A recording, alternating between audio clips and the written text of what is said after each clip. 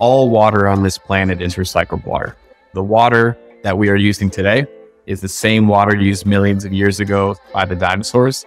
So we are literally capturing the wastewater from the building, we're treating it, and then we're actually recycling it back into the building for non-drinking uses. It is nasty in people's heads. Scientifically, there is nothing wrong with it. In fact, the water that we're producing is clean enough to drink. The number of people who told me with no hesitation that what we were trying to do would never happen, or that was technically infeasible. I think I'm lucky that I grew up in a household of refugees and immigrants to this country who know what challenges look like, who have been through a lot of adversity. And I think that honestly, one of my secret weapons is that I'm not easily fazed.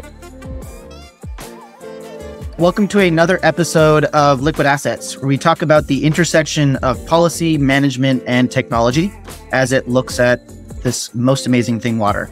Today, we have an awesome guest for you. We have Aaron Tartakovsky from Epic Cleantech. My name is Aaron Tartakovsky. I'm the co-founder and CEO of Epic Cleantech, and we are trying to start a water reuse revolution in real estate. Aaron, why don't you just go ahead and kind of tell us what you're working on? Let's go ahead and dive right into what Epic Cleantech does, where you guys are located, and what you're working on. Absolutely. Well, first of all, good to see you again. It's been a few years, Ravi, since you and I last spoke. We were on a panel together, actually, I guess, discussing water, which is no surprise, I'm sure. So Epic Cleantech, we are a water technology company based in San Francisco, and we are deploying water recycling systems into real estate. And so what we're really talking about is large residential buildings, commercial buildings, office buildings, industrial data centers, any building that is using a lot of water. Those are places where we can help. So we are literally capturing the wastewater from the building, and that could be gray water, which is from showers, laundry, bathroom sinks. It can be black water, which includes toilet water, kitchen sinks and dishwashers, rainwater, stormwater. Taking all of that water that you would typically send off into the sewer, we're treating it, and then we're actually recycling it back into the building for non-drinking uses. So think irrigation, cooling, laundry, toilet flushing. By doing this, we can actually help a lot of these buildings to recycle up to 95% of their water. And so framed differently, by bringing us in, these buildings are now pulling in 95% less pristine drinking water from the city supply, and instead are reusing that water right on site, right at the source. Awesome. That's super, super great. Because I actually had somebody in earlier that was just talking about quantity of water that we have available with like groundwater, with surface water. So this is actually a perfect kind of dovetail into that. I want to kind of go into really quickly. You said this at the very beginning. Who are the largest users of water, right? You guys are in the built environment. Where are you guys targeting? You had said data centers, the large commercial. Do you have kind of a Pareto of like, these are the 5 bullet points. These are the 5 organizations, building types, business types that we basically target? Yeah, well, I mean, as we know, single biggest user is going to be ag. Ag is going to be, is going to dwarf everyone else. But I mean, there's a big mix, because you can have a massive food and beverage facility that's using a lot of water in a smaller building. So really it's going to depend on the size of the building. But I will say typically we do see that something like a cooling tower is oftentimes the single biggest user of water in a real estate project. And so that can be, a facility that, a food facility that has cooling needs. It can be just a large office building in a hot place that has a large cooling tower, or it can be, as I mentioned, data centers use a huge amount of water to actually cool this critical infrastructure. The average data center uses about the same amount of water as a 50,000 person city. Wow. And as we know, the world is increasingly data hungry. All of this technology, even this platform that we're using right now, requires data. It's stored in the cloud. That all requires data centers. Data centers are being built at an extremely fast clip, and oftentimes we're building data centers in places that have water scarcity issues, like here in the Western United States. So there's a pretty wide definition in terms of who are the biggest water users, but I think that the number I often reference is that buildings globally use about 14% of all of our potable water. Almost no buildings reuse that. That's the central problem that we're trying to tackle as a company. Awesome. And I've heard this question a few times. of like black water and gray water recycling is nasty, right? You said earlier we're not using it for drinking water, but even in your laundry, like how does the filtering and cleaning process work for the folks that have that question of is it nasty to take the water from my toilet, recycle it, and then use it for my? It is nasty in people's heads. Scientifically, there is nothing wrong with it. In fact, the water that we're producing, we're only reusing it for non-potable applications just by regulation. But scientifically, this water that we produce is clean enough to drink. In fact, and we can talk more about this, we actually produced a beer from the treated gray water from one of our buildings. We took about 2,000 gallons of treated water from a 40-story high-rise in downtown San Francisco. This is water from showers, it's laundry from bathroom sinks. Put it through our purification process, tested it, and once we were able to show that this is exceptionally clean drinking quality water, we partnered with a local brewery. We made this beer. That beer, much to our surprise, went kind of viral. To date, it's clocked about 1.5 billion media impressions just in the last 8 months. Now, unfortunately, we are not selling that beer. So there was maybe an opportunity lost there. But look, we're certainly not strangers to the fact that people are uncomfortable with the concept of recycled water. They think that it is lesser, that it is unclean. And I think it's really a perception issue. It's completely a mental perception issue. It's what we call in the industry the yuck factor. But, as I often tell people, all water on this planet is recycled water. The water that we are using today is the same water used millions of years ago by the dinosaurs. It's how I explain this whole world to my nieces as well. But it's those kinds of basic concepts that are increasingly important to convey to folks. Because I think I'd like to point out that we trust science and technology to fly our planes, to produce the life-saving medications and equipment that we use every day. Here in San Francisco, to guide the driverless vehicles that are increasingly taking over our roads.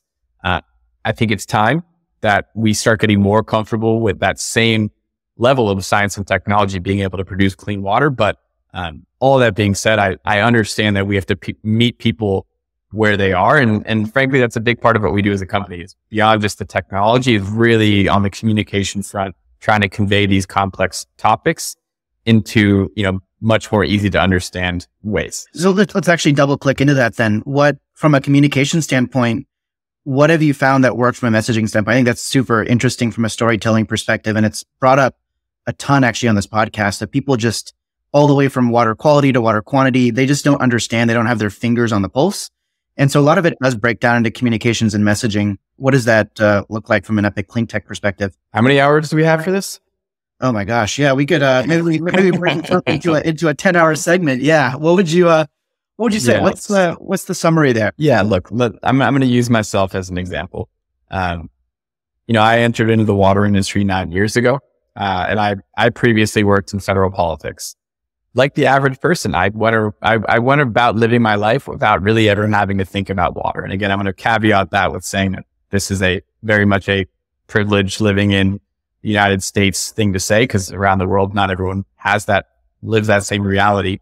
But, we live in a flush and forget society. We have designed our infrastructure to be, effectively invisible. We buried under our streets. We put facilities away from population centers. It is very literally out of sight, out of mind. And it's a marvel of modern engineering. Our systems have historically been designed so well that we don't have to think about these things.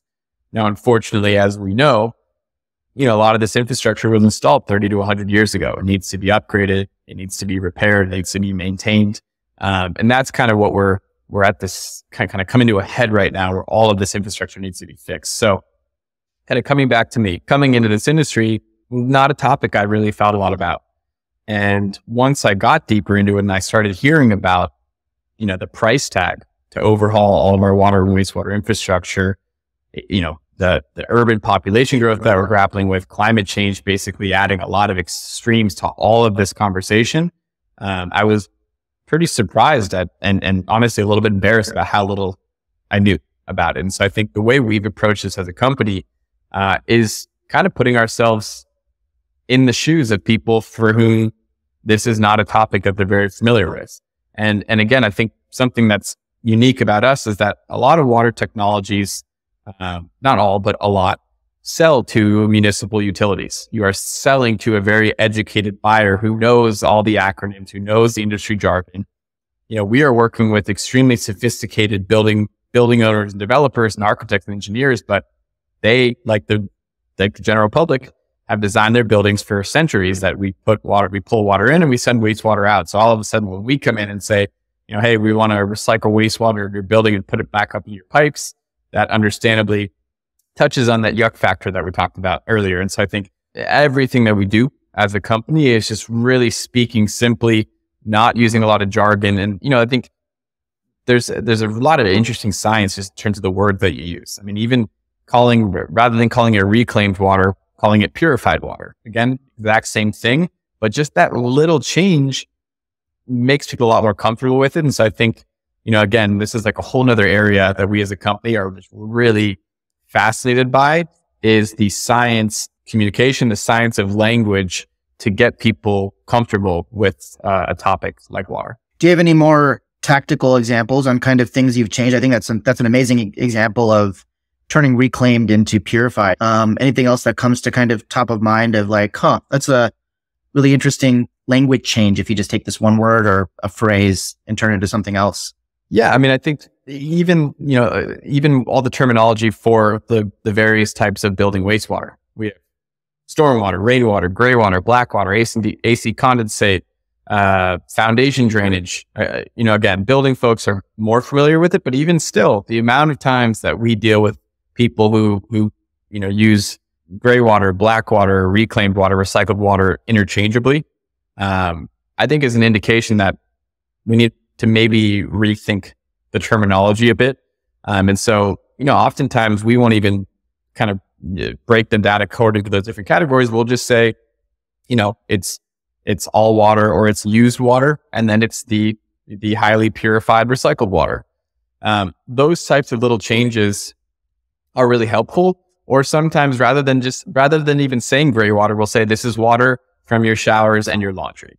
Again, very simple. It cuts right to it. It doesn't force people to have to figure out like, wait, which category is that? Does that fit in here? Does that fit in there? And so there's a lot of different examples like that. I mean, honestly, going even beyond water. Yeah. One of the things we do as a company is we also produce high quality soil amendments. So we're actually taking the organics out of the wastewater and then turning that into soil products. The industry term for that is biosolid, which is for treated sludge. Again, I think that term is in big need of a rebrand, because biosolid doesn't necessarily sound super friendly. So we just say things like upcycled wastewater organics, or even, organic soil products made from wastewater. Again, just a lot easier for people to understand and meeting them where they're at. And, I can keep going down the list, but I feel like your listeners are probably tired of me talking about all the fun terms we get to deal with on a daily basis. Yeah, no, that's just super interesting examples. I really love that. And there's examples across industries. I've been getting really deep into copywriting actually, and like read the what's that book called? The Copywriter's Manual from like 1940s when they did all those magazine ads, right? They were sending those out in the mailers, and Sugarman, I think was the guy's name. It's so interesting to see kind of how, if you're captivating enough and you speak people's language in the right way, you're solving a core problem. You can sell what you're trying to sell. 100%. Yeah. I want to take a quick left turn into something you said earlier. You came from the federal government. You went into water. Like, let's go back all the way. Let's kind of like rewind to the beginning. If you're sitting as Aaron, CEO of Epic Clean Tech, and looking back to kind of let's go back to when you were like first raised. Is there a particular moment in time that if you look back now as a through line, you're like, hey, this is like the one moment that I started caring about water, or this particular thing now impacted or affected the way that I like look at the world? Is there anything? Walk us through that storyline. I think it's always interesting hearing how founders got to where they are. Yeah. Well, when you started going into the line of questioning, my mother's a psychologist, and I thought we were going to be like, let's talk about your mother. Well, she would love that. But look, my story, my journey into water is not a straight line at all. I think, when I was little, I wanted to be a veterinarian. So So I always had sort of an environmental bent to me. So I used to read books by Jane Goodall, was obsessed with Steve Irwin. I wrote a letter to Jane Goodall, actually, when I was young. She never wrote back. My friend, it was an assignment we had to write to one of our heroes. My friend wrote to Wolfgang Puck, and Wolfgang Puck sent some chocolates to him. So Cool. I was like, man, maybe I shouldn't have written to Jane Goodall. I should have written to a chef. So veterinarian. Then I actually did want to become a chef. So that was something I was fixated on all through high school. I briefly flirted with becoming a rabbi.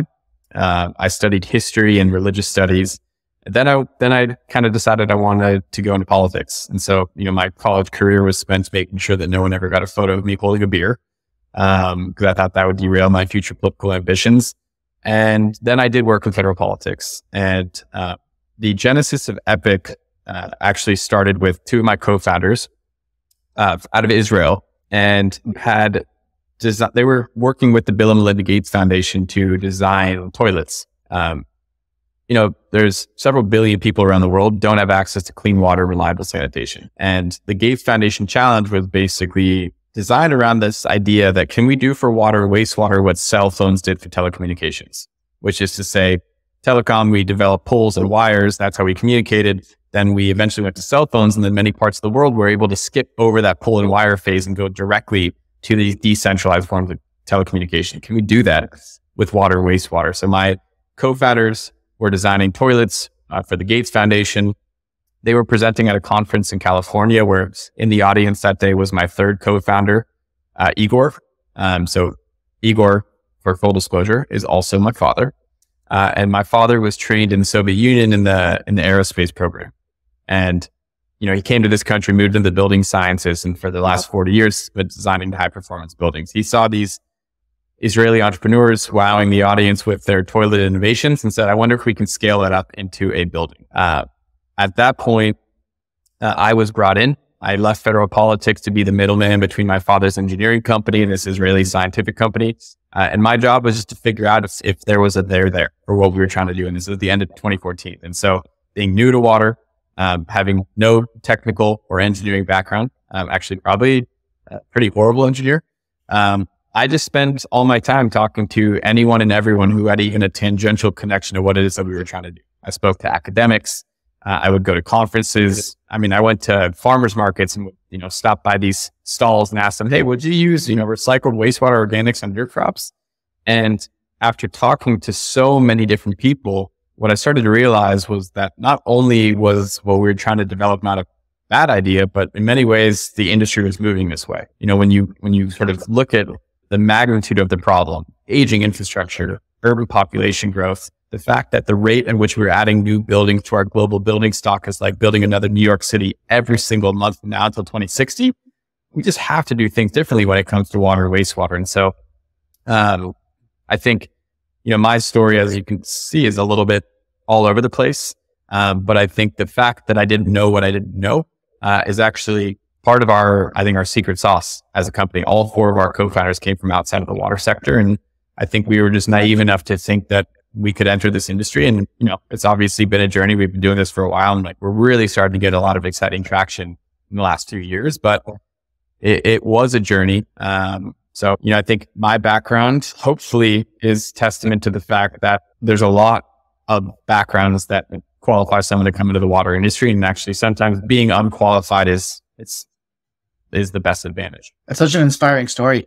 There's so many elements there that are awesome, right? From your mom being a psychologist to your dad being a building engineer, all the way to you not really knowing anything around engineering or water, and then being able to kind of ask those quote unquote dumb questions, right? You don't know what you don't know, and you're figuring that out, which just makes so much sense, and actually building out a model that does solve a core problem, because through you exploring this map, you're able to basically find what that solution was. That's awesome, man. That's really, really cool. It's been an adventure for sure. And I think, it's one of those things where when I was younger, the whole notion of going into business, you're in college, I had all the friends who were really good at math and science, and they're studying econ and finance, and they're the ones who are going to go to Wall Street. And I was like, oh, those are the kids who go to business. I'm going to go to the humanities. I'm going to be a rabbi or politics or this and that. And it was only until I got a little bit older that I realized that how flawed that thinking was. And, being a generalist, being someone who's just curious is honestly sometimes the single best background to get into business. And, I think you use the word curious. I think that is definitely something I pride myself on. Imposter syndrome comes to mind. We've had that conversation a lot in like the founder community and even in Silicon Valley, as you probably know, in not being an engineer, not understanding anything in water when you first kind of entered. How did you combat that? And you said this before, right? That there is room for other founders, for other people to come in and actually explore the water space. For those of you out there listening and you do have imposter syndrome or you don't know enough about water, you're not an engineer. How did that feel, Aaron? And like, what did you do to kind of combat that? Yeah, I mean, I think it's definitely something I felt a lot, especially in the early days, because, I'm going to conferences and I'm in rooms with people, and there's a lot of terms being thrown around that I've never heard of. You get around to a bunch of technical folks and they start talking about BOD and TSS and COD, and it's inevitable that you're going to feel out of your element there. And again, I had people point blank. I mean, the number of people who told me with no hesitation that what we were trying to do would never happen, or that was technically infeasible, or the regulations would prevent it. Again, I think I'm lucky that I grew up in a household of refugees and immigrants to this country who know what challenges look like, who have been through a lot of adversity. And I think that honestly is part of one of my secret weapons, is that I'm not easily phased. I'm very mission driven. But I'd say for anyone who is feeling that, I think embrace it. It's important to recognize that you don't know what you don't know. But also, to not necessarily take everything at face value. So, I think I have a lot of stories about, the early days of, going into pitch meetings with utilities, using all the wrong terminology and like being corrected mid presentation. They're like, that's not what that means. That's not what that means. That chart is totally off. But, I think almost a decade later, I can confidently say I know a lot more terms now than I did 10 years ago. And I think that's the goal. It's like, as long as we're always making progress and learning and embracing that journey, then it's all fun. Yeah. Let's jump into kind of how the Epic Clean Tech product works.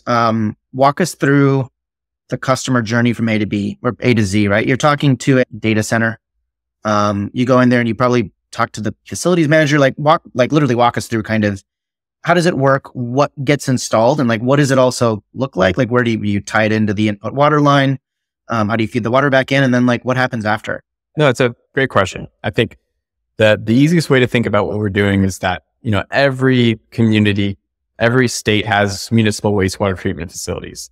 These are places that collect all the wastewater from a community, are treating it to, an acceptable standard. And that water is either reused or it's discharged to nature or discharged to the ocean. We're taking a lot of those same principles, those same technologies, and we're basically shrinking them down into a system design and footprint that is designed for buildings. So, what the technology looks like is, the core piece of the technology, the engine of the system, it's about 8 feet tall, 6 feet wide. It basically looks like a large appliance. It's, our new system is the Epic One Water system, which, you can look up, and as you'll see, it's a very sleek piece of technology. I think we're trying to kind of create like the iPod of water reuse systems. So you're not going to see all the pumps and valves and everything. It's just very clean looking. And that was all by design. Again, a customer who is unfamiliar and uncomfortable with wastewater. So we wanted to make it a little less scary. And so it's just a very sexy looking piece of technology. What we're doing is we're actually tapping into the building's plumbing. So all of those pipes that are collecting the wastewater from your showers, your laundry, your sinks, your toilets, that is normally routed out to the sewer. So all we're doing is putting in a three-way valve that wastewater is then diverted into the system. And then it's just passing through a series of treatment steps. We're using biological treatment. We're using membranes. These membranes, it's a physical barrier. So that the water passes through and all the impurities are pulled out, and, little holes that are 1/1000th the diameter of a human hair. So the water is cycling through, biological treatment. It's going through physical membranes. And then once the water is actually very highly treated at that point, we then disinfect it. And we use things like ultraviolet light, like chlorine in some cases, depending on the application. We even put the water through, carbon filters or reverse osmosis. Really, it's just about tailoring the water to what the end use is going to be. And then that water is recycled back up into the building using purple pipes. And for those who don't know, purple pipes is basically the international symbol for recycled water. So if you're walking in the park or you ever see a purple pipe somewhere, that means it is recycled or reclaimed water.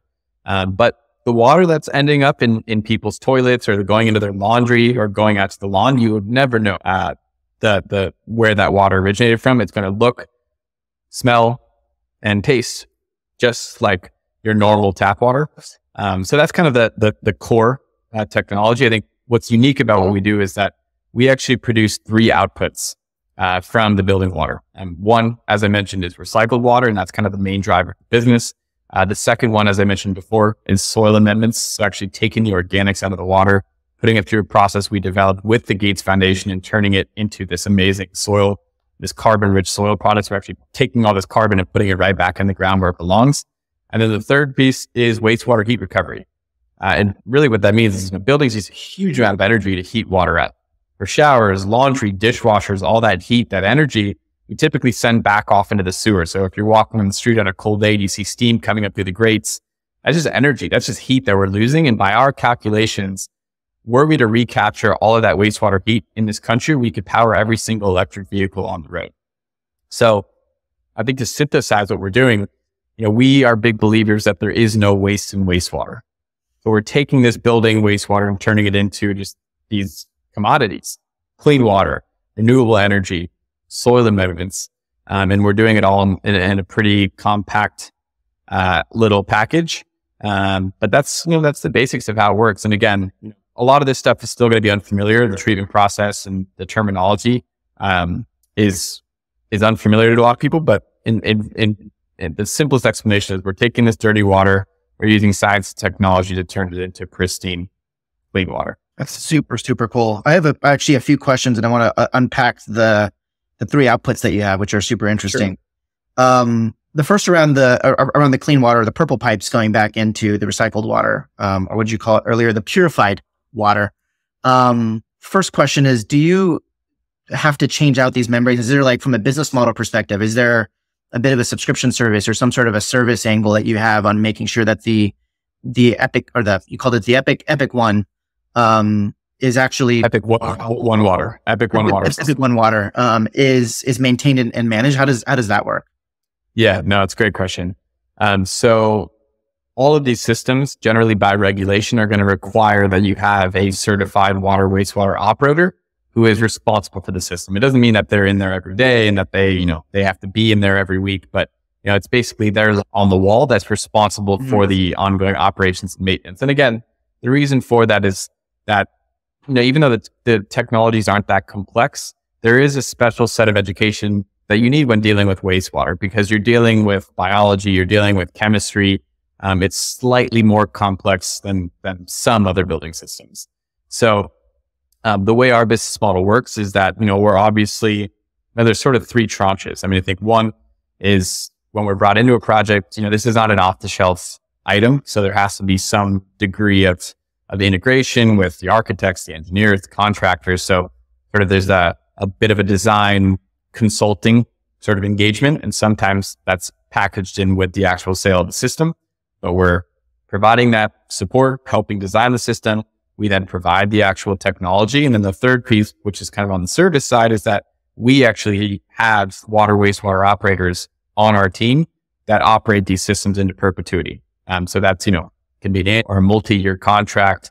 And we are responsible for making sure that the system is working as intended. It's producing pristine water, and that, all of the different regulatory requirements are being checked.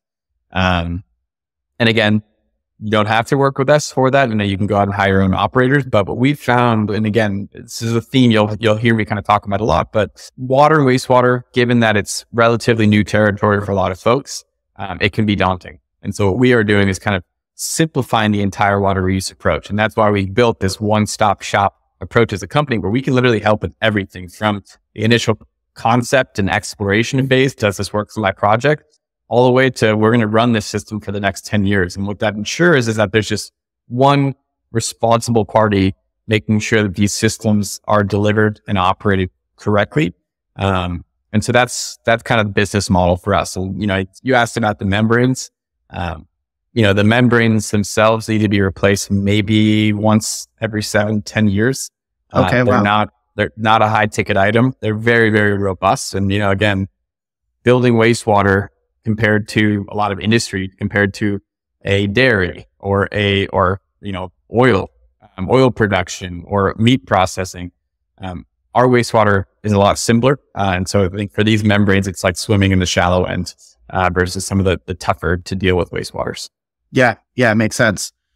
Let's move to the second output you had mentioned is nutrients for kind of agriculture, for the plants that you have. I kind of envision, like, after you're finished drinking a Keurig or a coffee filter, like the coffee comes out in this little bucket. Like, do you just pull this thing out and you can like dump it in your garden? Do you guys go and pick it up? Does it automatically get pushed out to what does water the kind of gardening? How does that part of it work? Yeah, no, it's an excellent question. So, again, we don't do the soil recovery in every single project. We only do that on what are called black water projects where we have a lot of organics. So when we're actually tapping into toilets and kitchen sinks and dishwashers, anywhere where you have a high organic content. But it's literally a piece of equipment. Takes up about one parking spot. And really what it is just a fancy filter. So we are literally pulling the solids. We're sifting them out of the water. We are compressing them. And then they're put in special odor control containers that we, as a company, we come pick up. So we will actually come to these buildings. We will collect a full bin and swap it in for an empty one. I mean, very similar to folks who are going to come pick up your trash, your recycling, your compost. We are bringing these solids to our own Epic Clean Tech facilities, or, maybe sometimes partnering with an existing composting facility. And we are doing our magic. I mean, we are basically taking these solids, could be coming from 5 different buildings.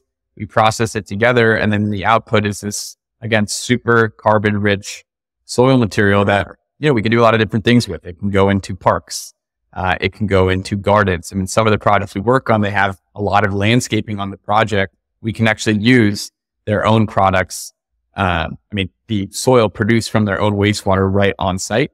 And then we have some really exciting ideas for some direct to consumer products, where, you could have a potted plant in your home that was made from upcycled wastewater organics.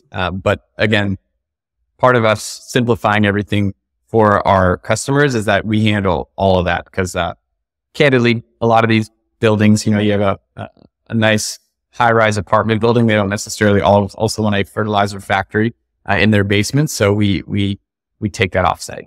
Yeah. Huh. That's super interesting. Let's go to the third part, which is the wastewater, the waste heat reclamation. And it's so funny. I had never even thought of the fact that you're taking a warm shower, you're washing a dishwasher, and all that hot water just goes down the drain. What does that look like in terms of capturing you just have a heat pump that captures that water and then turns a turbine to put energy back in a battery, or what is that energy reclamation or recapturing the heat actually look like? So we are using heat exchangers. And again, I talked about it a little bit, but all of this energy that we're using to heat water up, it sometimes makes up a pretty good percentage of the building's overall energy usage. And what we found is, we're collecting this wastewater, this heated wastewater in our tanks. That water is coming in at, 80 degrees, let's say. What we're doing is we're taking that 80 degrees, we're using heat exchangers, and we're just transferring that energy to the city water. So again, we're still bringing in drinking water from the city for all of these different, what are called potable applications. So that's going to be everything from your kitchen sinks, your showers, anywhere where you're going to have, direct kind of contact with the water. You're still bringing in city water. So let's say you're going to take a shower. You turn on the shower that's pulling in that city water. That city water is generally about 55 degrees. So what we're doing is basically saying, okay, let's just take the heat from this wastewater that's going to come into our tanks anyways. We'll use heat exchangers to just preheat that city water, that cold city water coming in. And just by preheating the water a few degrees, we can produce huge energy savings in the building's hot water energy needs. In some projects we're looking at, we're able to reduce their hot water energy needs by upwards of 35%, which represents, a few percentage points of the building's entire energy footprint. And if you're talking about a big building, I mean, that's hundreds of thousands of dollars on utility savings every single year, just by basically repurposing the heat that they're already producing. And let's combine that figure. You said 30% heat decrease in the building. What kind of putting all this together, what kind of savings do you have from a water standpoint? I think you had mentioned, is it 95% at the beginning of the call? Yeah, it can be up to 95%. Again, some buildings it'll be 30, some buildings it'll be 90. There's a big range, but I think generally what we're trying to do is produce an ROI for our projects of just a few years, meaning you invest that upfront capital into bringing us in.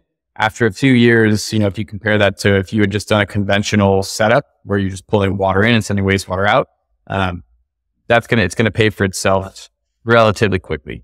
And, our goal is under 7 years, but in some cases it's even faster. I mean, we have some projects where it's going to pay for itself on, year one. And partly because, every one of these large projects, especially for new construction, beyond actually building the building and getting it up and running, every single project is paying what are called impact fees. And those, are water connection fees, sewer connection fees. And basically what the utility is doing is saying, we have this infrastructure we've already built. You're going to be drawing, 1 million gallons a year and then sending X amount of gallons into our sewer system. So we're going to charge you this amount of dollars to be able to accommodate this added capacity. What we're able to do is come in with these buildings and say, well, actually, we're going to be using 50% less water and sending 50% less wastewater by recycling our water on site. And then we get corresponding reductions in those impact fees. So not only are we saving the money up, but we're also saving them on an ongoing basis because, again, your monthly water and sewer bills, they're going to be reduced. You're using less water and you're sending less wastewater into the sewer. So I think, you can kind of point to a lot of different places where we're able to reduce that cost. And then, of course, the other piece is, helping them to achieve their sustainability certifications, getting them lead points, whatever the metric is that they're using, we can generally help them get pretty far along in really demonstrating that they're doing more than most buildings when it comes to their sustainability credentials. I want to pull on something you said earlier when you were going through your founder story. You had said that the technology was initially conceived while your other two co-founders were at the Gates Foundation, and this word decentralization popped up, right? They were trying to do what they did for toilets, what you saw with cell phones, being able to leapfrog development. If you were to kind of look at vision, right? I think you said earlier that a New York City is built every single month up until the year 2060, if I'm correct. What does your worldview look like with Epic Clean Tech? What are you guys trying to do? If you just were to fast forward, come 2060, what's the optimistic worldview of Aaron in his mind of kind of what the world looks like? It's a great question. I mean, that's like a question from my psychologist mom. What does Aaron look like in 2060? Yeah, look, I think, one of our goals as a company is to get us closer to a reality where communities everywhere have access to clean water, reliable sanitation. What we know is that the way we've designed our cities for the last 250 years, when it comes to water and wastewater, which is largely based on the centralized paradigm, which is to say, all buildings and homes are connected to a central network, which is connected to a central facility. That approach is just not going to scale with the rate at which our population is growing, at which industry is growing. So we need to do things differently. So our goal is to do for the water and wastewater industry. I mean, we use the analogy of telecom, but I think another example is energy. I think for a long time, our energy was, again, focused on the centralized model of coal plants or nuclear plants or hydro plants at the centralized level that are creating energy and sending it out to a big grid. But then, about 20 years ago, we really started transitioning to a more distributed model where we had rooftop solar, we had wind farms, we had hydro, all of these different approaches, which were not a replacement of centralized infrastructure, but basically allowed us to diversify our energy supply portfolio. So we had decentralized and centralized working together, which not only increased our capacity, allowed us to do it faster, and it gave us more resilience when we have shocks to the system. And we're seeing more of those shocks in the form of fires, and, insane winter storms, all of the different things that we see on the news all the time. So I think our goal is to help transition the water industry, kind of have them. We want to help accelerate water's solar moment, do for the water industry what solar did for energy. And we think that that's going to allow us to accelerate more communities around the world having access to clean water and sanitation.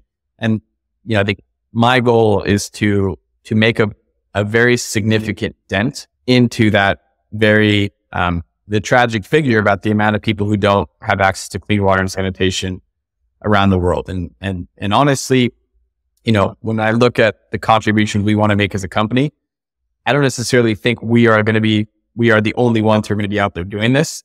But if we can help catalyze that movement, what we like to call the water reuse revolution here at Epic, if we can get cities to kind of rethink how they are designed and to say, oh, look, San Francisco, they have dozens of projects that are recycling their own water, and that makes that city stronger and more resilient to shocks, that would be a huge success for me. And I think that's what we are in the early stages of doing here as a company. But I think, even in our young tenure, we've done a pretty good job. Inspiring. That's awesome. The last question I ask all of our guests, do you have a particular book or movie or TV show that has given you the overview effect, change your way that you look at the world? Or it could be related to water. Well, I mentioned at the outset that I wanted to become a rabbi. So should I say the Torah? You could. Totally. No, that is an important book in my life. That's a good question. Because I bounce around a lot when I'm reading different things. But I think I'll be kind of boring and go to a water industry book. But a book that I really like is called Water 4.0. It is by Professor David Sedlak from UC Berkeley. And what I really like about the book is it gives a very good overview of the history of our water and wastewater infrastructure. It talks about water 1.0, when we started to, transport water. There was sort of the beginning of centralized infrastructure. Water 2.0 is when we actually started treating some of that wastewater. Water 3.0 is when we actually started treating the drinking water. And then, putting in even more of the centralized infrastructure. And then water 4.0 is the moment that we're in now, where we are revisiting the entire paradigm. We are doing things like moving from a solely centralized model to a decentralized model. We are doing things like creating new sources of water, whether that's atmospheric water generation, whether that's desalination, whether that's, new forms of water purification, where we're taking what is called sewage and turning it into drinking water. But then another piece, I know this is a piece you're really familiar with, is the whole notion of smart water, of taking all of this technology that we have available to us today, and in terms of software, and applying that to what has traditionally been a pretty antiquated industry. I think I heard the term years ago at a conference that the water industry is still run by the clipboard army, which is to say folks who are going and, looking at a water meter, writing it down on a piece of paper, taking that back to an office and manually inputting that into a computer. We have smart devices that you can clip onto a meter. We have smart devices that can, integrate all of the different sensors and give us real-time knowledge as to what water quality is. Again, something you are very familiar with. So taking all of this, this technology that is we're seeing sweeping the rest of the world and bringing that to the water industry. So that was a very long answer to a simple question. But Water 4.0, it's a book that really helped me when I entered the industry. And it's actually a book that every single new person who joins our team is given on their first day. Awesome. I'll definitely put that on your profile when we launch this episode live. Aaron, thanks a ton for coming on Liquid Assets. And for all of those of you out there, if you want to listen to Liquid Assets, you can find us at liquidassets.cc or anywhere else you get your podcasts or on YouTube today.